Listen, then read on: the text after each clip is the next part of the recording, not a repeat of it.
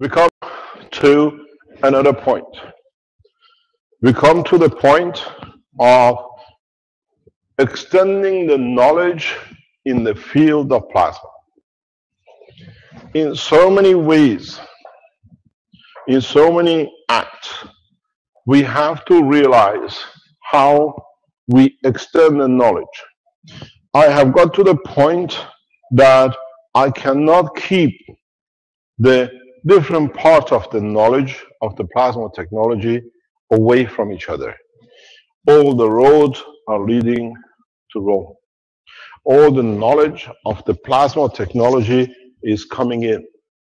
And they all come to understand it's very much like the center of the universe. The center of the universe radiates fields out, it creates galaxies, it creates stars, it creates planets, it creates being. And if you look inside the being, it's the reflection of the center of the universe.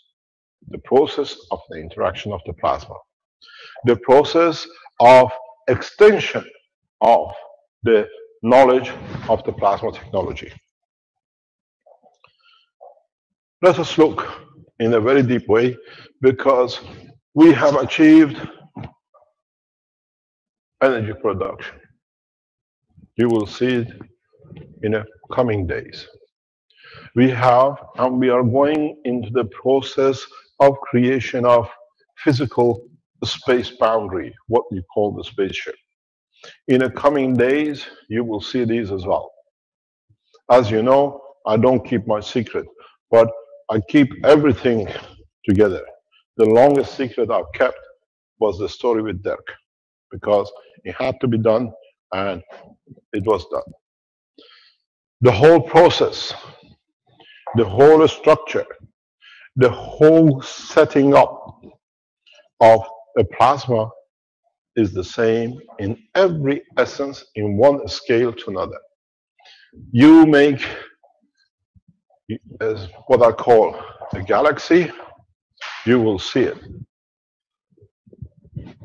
I make parallels, and then I go down with teaching, because this is what you will understand the process is. If you look at the galaxy, has a center. I draw half of it because it's easier to do.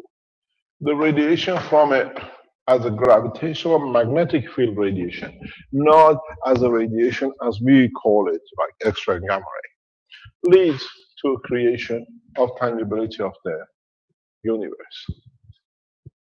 Change the center of this to the name of the sun, it leads to creation of the plasma of the solar system. Change the name of the center of the universe to the plasma of an electron or a proton. At the point of the boundary of the interaction of the balanced field, you see the tangibility. So if you understand this, this applies in reverse too, or in where you will stand in the center of the universe. Look at the structure of the head of a man. This is your head. This is your brain. And in the center of the brain, you have your soul. There is no difference. For man up to now, the biggest problem was how to and where is his soul? Somewhere exists. There is no difference in the realm of the creation. Body of the man, structure of the universe. You need a center which radiates fields out, and in that radiation, it creates at the point of the boundary the manifestation of the physicality and the body. Now, extend the knowledge in a deeper way.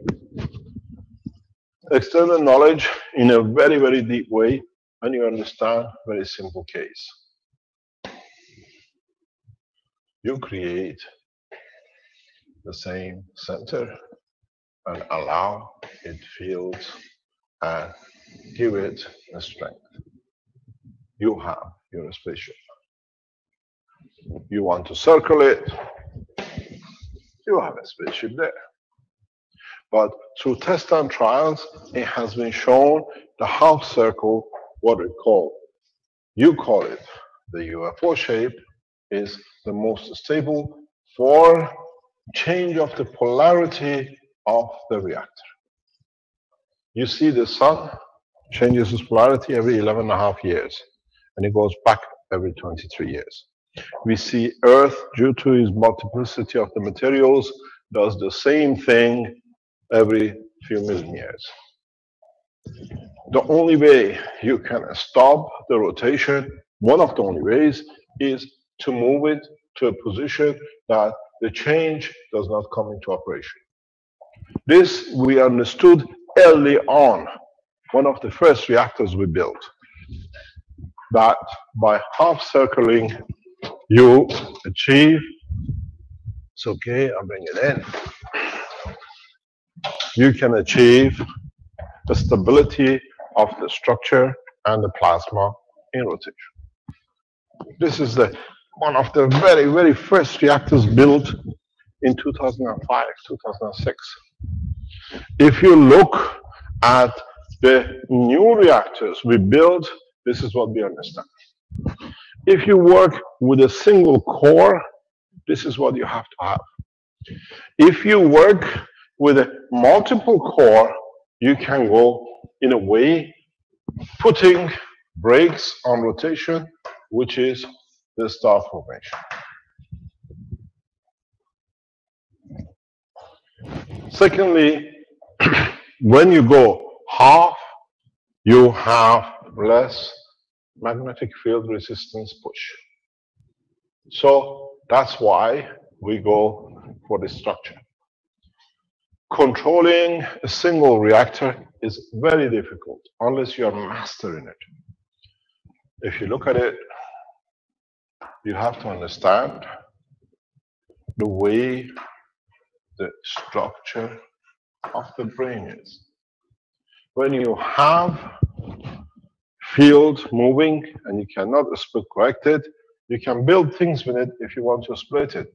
But if you keep it split, you can control the whole side of it. Our brain, the structure of the brain, gives us a lot of intelligence in respect to how to build reactors. Now we are at the stage